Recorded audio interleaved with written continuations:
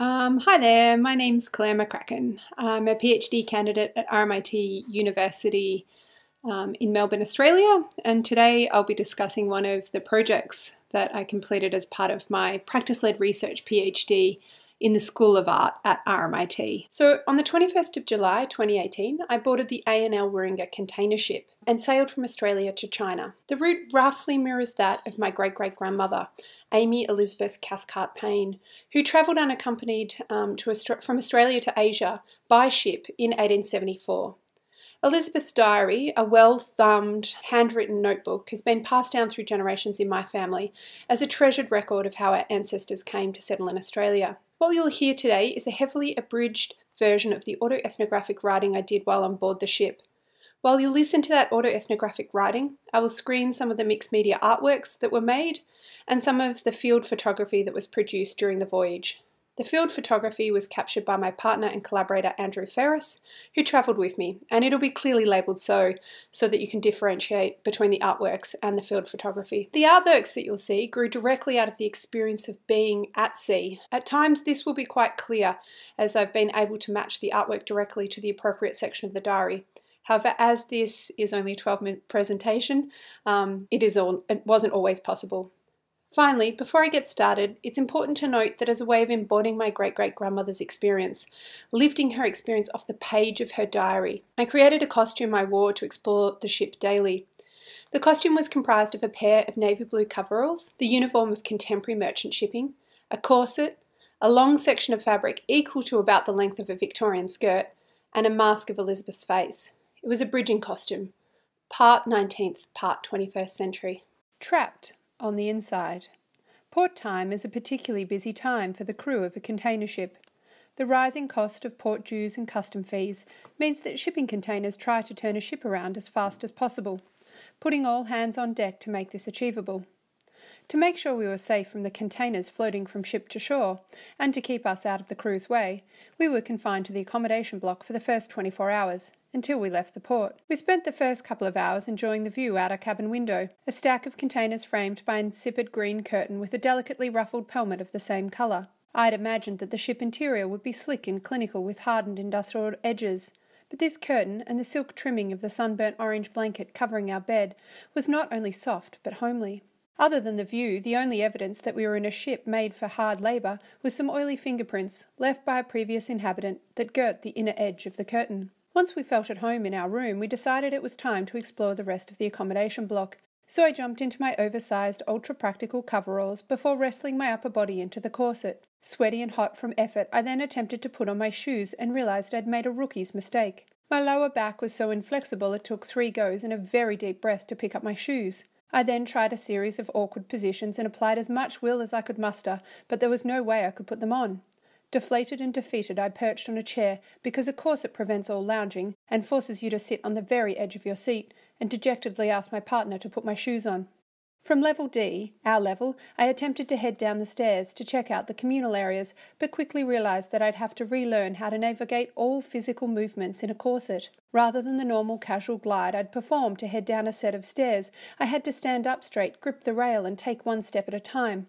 The corset made me so upright I couldn't see my feet, and I had to feel my way down the stairs one at a time. On deck A, we entered the crew's mess, a large space filled with the detritus of busy sailors, including fresh fruit, bottles of water, and some discarded pieces of clothing. Red and white gingham tablecloths with a protective sheet of vinyl covered the tables, along the edges of which we could see the same oily fingerprints that girt our bedroom curtains. On the wall hung a 2018 calendar with a photograph of a young Asian woman, completely nude, body turned away from the camera so you could see the side of one breast and the contour of her bottom. The title of the calendar read, Gretsam Maritime Services Shanghai, your reliable ship chandler at all ports of China. Growing up in 1980s Australia, these posters, part utilitarian calendar, part pornography, part advertising, were a standard item in auto mechanic garages. Slowly throughout the 1990s, they disappeared from the central part of the shop to the depth of offices rarely visited by customers. Well, these posters are a familiar symptom of a sexist, all-male work environment. Like a wolf whistle on the street, they signal that a woman's body is out of place. On the ship I was outnumbered by men 1 to 22, but I felt at home in my floating leviathan, connected to its rhythms. The poster was one of those shocking everyday reminders of not belonging that women and minorities experience, which jolts you from the warmth of feeling comfortable or belonging in place, reminding you that in this place you are the other, exotic and endangered. From the crew's mess we walked along the gully, which was full of large-scale stainless steel contraptions designed to feed a large amount of people at low cost, and entered the officers' mess, the place where we would eat while on board the ship. Despite the fact that there were only 4 officers compared to 17 crew members, the officers' mess was 3 times the scale of the crew's, and included a games area, 3 tables covered in dainty white and floral tablecloths, and a smoking section. The piece de resistance of the officers' mess was a flower box separating the smoking and games area of the room from the dining area, filled with dusty plastic versions of Van Gogh's sunflowers, orchids, and Swiss cheese plant leaves. I stood there in shock. I felt like I'd walked into the contrasting pastel colours, trinket-filled and symmetrical detailing of a Wes Anderson film set. Great care and consideration had obviously been taken by the original interior designer to create this environment. It looked like they'd delved into an archive of home improvement magazines from the 1970s. Pulling out a vinyl seat to sit down and soak in the rest of the decor, I observed that there was no pornographic calendar in the officers' mess, just the gentleman's version, a Paul Gauguin print depicting a relaxed, semi-clad Tahitian woman with her dog, trimmed by a gold frame. Fresh air at last. For the first exploration of the ship, I left my costume behind so I could concentrate on handrails and slippery steps while working out the layout of the vessel. At 275 metres long, 40 metres wide, and 12 stories high, the footprint of our Leviathan was vast. I felt this scale profoundly when we walked up to the vessel docked in the port. On board ship, however, the immensity was compounded by an emerging sense that we were alone. There were 21 crew on board, busily maintaining the ship, squirreled away in its layers and folds. However, after several hours of exploration, we saw none of them. Distracted by the textures of the ship, this sense of isolation would fade in and out of your consciousness. But when you became aware of it, there was always a couple of seconds of confusion, like the feeling you get when you apprehend halfway through an impassioned narrative to a loved one on the other end of the phone that you've lost reception and are talking to no one. The more I got to know the ship, the more I learnt to read the presence of people even if I wasn't seeing them. Near the CO2 room, I'd discover a pair of gloves, still expanded from the presence of hands, sitting waiting for a worker, with the pads on the palms imprinted with the oil of the ship outlining the unique shape of the wearer's fingers. Even without the body, the human scale and texture of these gloves, when contrasted against the solidity of the ship's steel, would momentarily fill me with the warmth of human presence. Collectively, these objects felt like moments of resistance against the scale of the boat and the loneliness of working at sea and feeling solitary in such a vast and dangerous environment. There were other beautiful objects that expressed this resistance too, and hinted at the life beyond the daily grind of fixing rust spots and repairing engines. Moments, for example, where the crew had found a way to commandeer the utilitarian purpose of the boat into an object of leisure.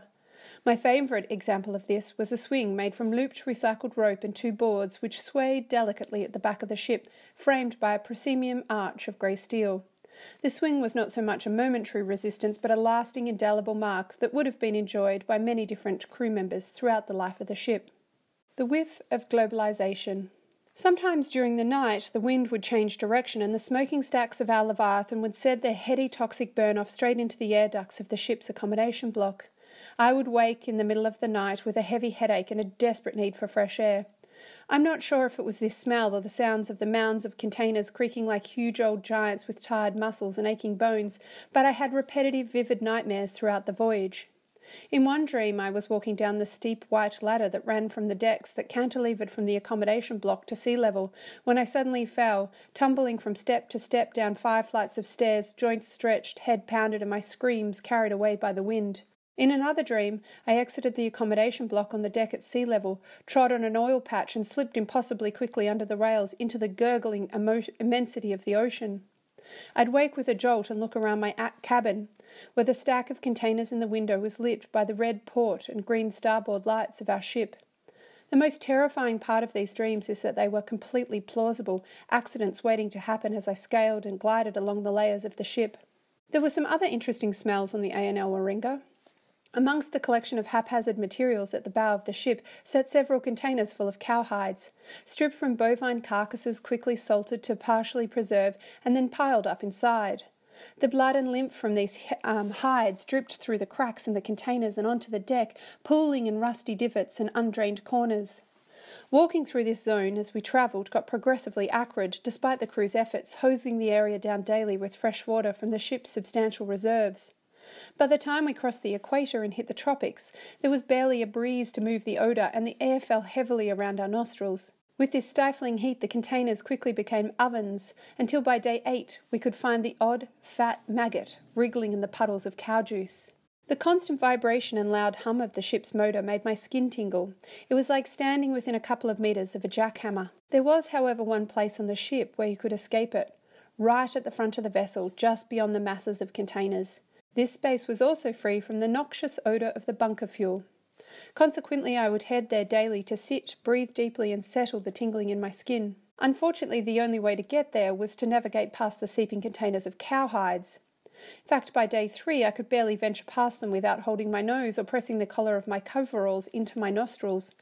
When I ventured past in the corset, with my breath made shallow from its grip on my ribcage, I actually began to dry reach. Corsets make deep breaths impossible, so I had no choice but to consume the full dynamic bouquet of decomposing cow.